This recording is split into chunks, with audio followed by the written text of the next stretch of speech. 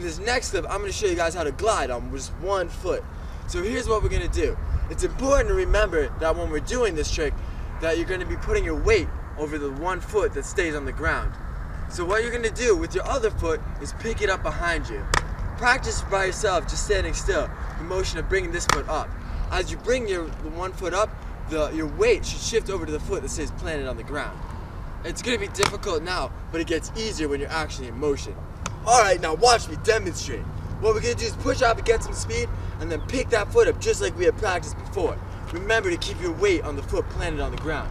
So we push, pick our foot up, and glide. Yeah! See how much easier it is now that we're moving? Awesome trick.